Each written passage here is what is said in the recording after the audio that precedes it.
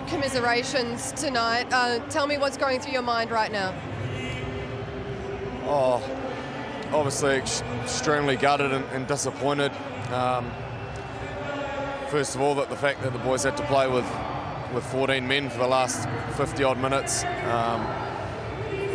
Look, I thought the courage that they showed out there tonight was incredible. The whole team's absolute warriors, and look, it's tough. I'd like to say well done to South Africa. Back to back, they've been a fantastic team. They've had a heck of a tough road to the final, and they've showed time and time again they find a way to win. So well done, South Africa. Thanks for your time tonight, Sam. Commiseration.